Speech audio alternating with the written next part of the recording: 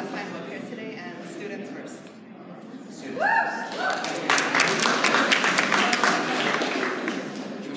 Tomorrow we have the MTAL League Championship for track and field. Yeah!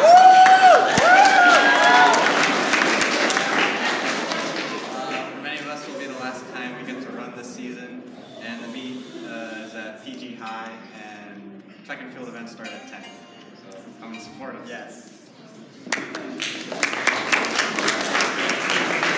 Happy birthday! Thank you.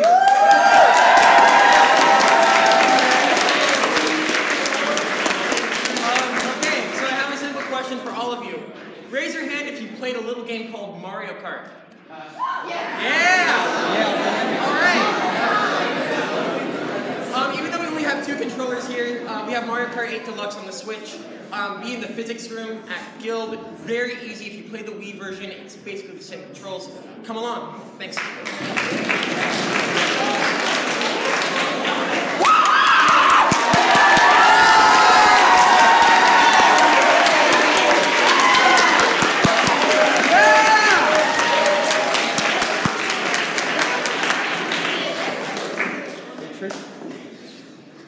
I used to be terrible at horror games. Whether it was collecting 8 pages or surviving until 6 a.m., I would quit before something unexpected happened. The idea of not knowing what would happen next literally scared me to death.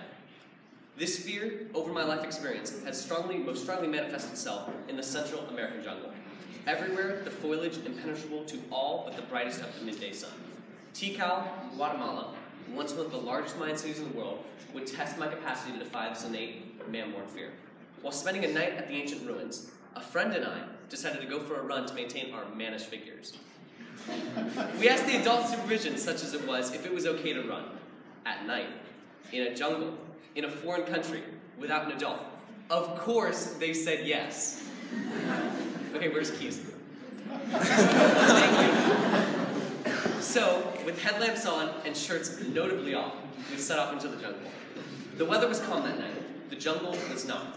We heard howls and screeches all around us. Tall trees enclosed us, and the only part of our vision that wasn't pitch dark was the immediate path underfoot, only being lit by our headlamps. It was still on the heavy side of black. We felt like we were in a place where we weren't welcome and certainly didn't belong. Adrenaline coursed through our blood. After about a mile of running, we saw a sign, which was in Spanish. We read the sign, which said, "Por favor, no lo toque usted podría morir." And it seemed out of place, and it was next to this really weird looking tree that looked like it had apples. For those who don't understand, the tree is known as the manchineel tree. It causes severe burns when it makes contact with human skin. Loosely translated, the Spanish means, "Please don't touch it, you may die." We were a bit rattled, but we proceeded onwards. The jungle got the jungle got a lot darker, and certainly more ominous, and we got a bit more scared. Our next stop was another Spanish sign. It spoke of a crocodilian pond on a divergent path. My friend, the delusional explorer he is, said he wanted to go down there. I thought it was a pretty terrible idea to risk our lives just to say that we had gone down to a crocodile pond on the off chance that we came back from our detour alive. After a further 10 minutes of running, we heard a growl. Not a growl that was deep in the jungle, but a growl that sounded like it was 10 feet away, from a cat that probably is as big as I am. My friend and I locked gazes. We really didn't enjoy the idea of being someone else's daily caloric intake. We started sprinting back, laughing about how we almost gotten jumped by a cougar. It may have been the adrenaline, or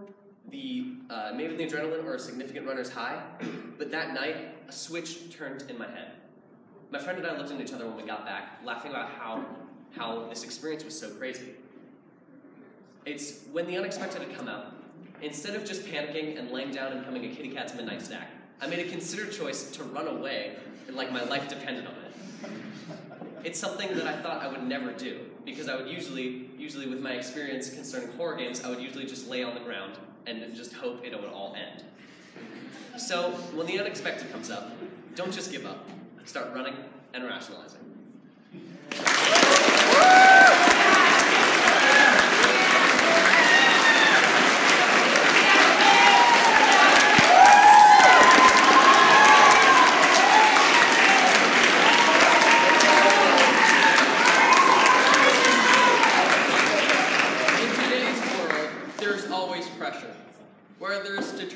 paper by a certain date or to win that one sports competition.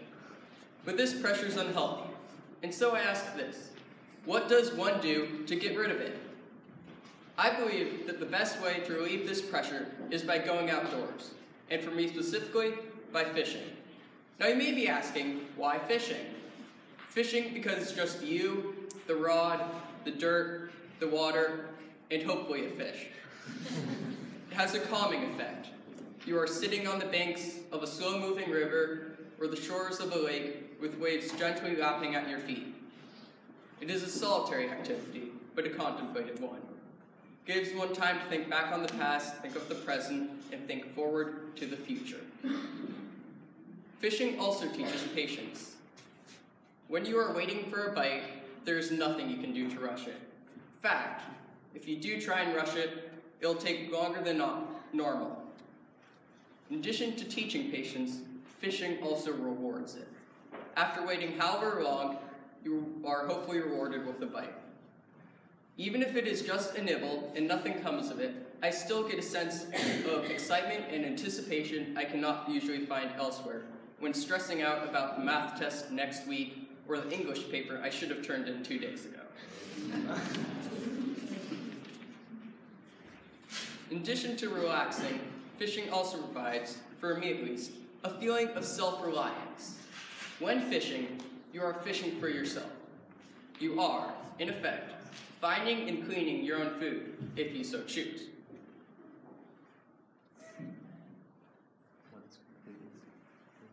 One is completely reliant on oneself. I know I'm not supposed to preach, but I encourage you. Drag yourself away from the stress and pressure of today's world and go outside and do something, instead of staying cooped up all day in front of your computer screens. I'd like to finish with this quote by John Buchan. The charm of fishing is that it is the pursuit of what is elusive but attainable, a perpetual series of occasions for hope.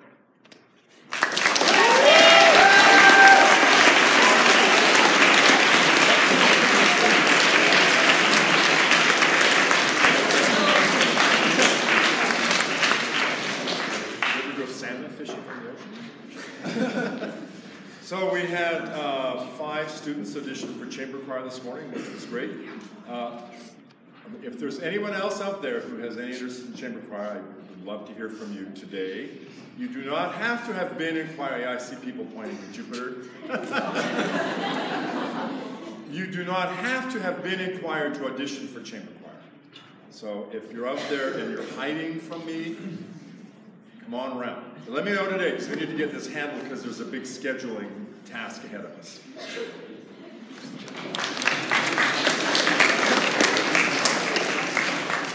I would like to thank the many volunteers who were bright and chipper at a very dark time in the morning when you arrived in the parking lot to go to the Big Sur Marathon. Your help was greatly appreciated. It was loads of fun. I hope many more of you join us next year. I'd like to thank our parent drivers. All of you who volunteered for the aid station down the coast, you need to go into your resume and Naviance and put in 9 hours. I'll take care of the verification for you. Those of you who were our student leaders, you need to also answer the reflection questions, those 3 of you, about your service learning. Those who volunteered at the 5K registration, thank you as well, and thank you to the parents who volunteered with that. We hope to do that again next year, so keep that in mind if you are interested in doing that. And I will take care of verification for that too.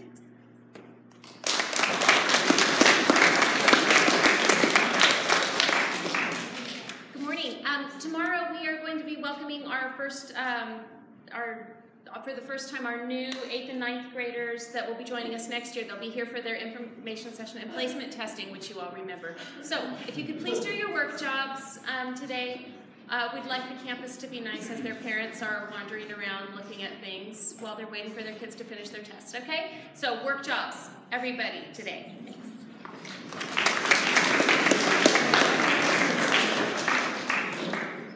Those of you who need help still figuring out what you want to do for this current year's service learning, I'm talking to the 9th and 10th graders who are in here, and if there are any juniors.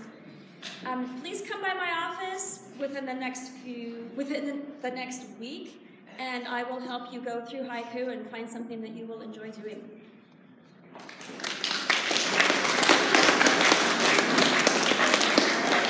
Good morning. Some great energy in the room today, so I just wanted to say a few words about appreciation. A couple of words. Thank you. Not very difficult to pronounce or to say, but sometimes we overlook their importance.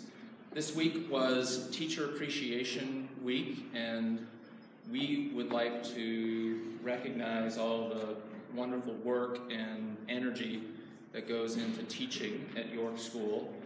It's my opinion and the opinion of many others here that all adults on campus, it doesn't matter the job responsibility or the title, all adults at York School are teachers. We all care about you. We are interested in providing you with exceptional learning experiences, and we want you to be happy and inspired and prepared. So we would just like to recognize all the wonderful teaching that takes place, and also to say thank you to all the students who spent time, whether it was saying something in person, writing a card, providing food, for recognizing that the adults at York School are people, they are professionals, they are personable, and they are passionate about being here and creating this wonderful community with you and for you. So let's just take a couple seconds to say thank you and recognize all the wonderful teaching that happens at York School every day.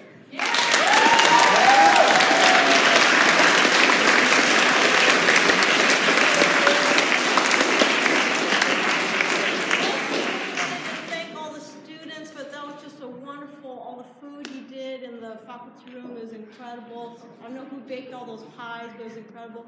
So if you can look back there, we really want to express our appreciation. Thank you so much.